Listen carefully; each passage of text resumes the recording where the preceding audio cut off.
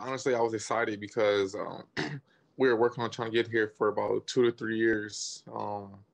Initially, before I was traded to the Grizzlies, it was 50-50 on coming here to Detroit. I was happy that I was able to finally get here. And, I think it's a great opportunity for me to grow with the organization. And,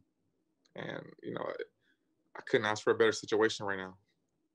The point guard position was, it was a position that I knew that I could grow into.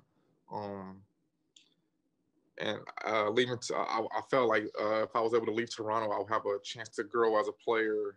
And I thought that Detroit was a good place to do that under Coach Casey. When I first heard that I'd be a Piston, I just thought about the bad boy days and that style of Detroit brand basketball. I thought of Isaiah Thomas, Dennis Rodman, guys like that who really came out and fought every night and played with their heart and soul. And I just thought about that, and I kind of want to put that feel back into this, style of play back into the Detroit Pistons. So when I first got that phone call from my agent that I was, going to be a Piston, I was excited, man, and I look forward to it's a couple guys from Maryland on the team, and we signed Wayne Ellington, another guy that I played with prior to being a Piston. So when I heard that, I just was excited, man, ready to compete.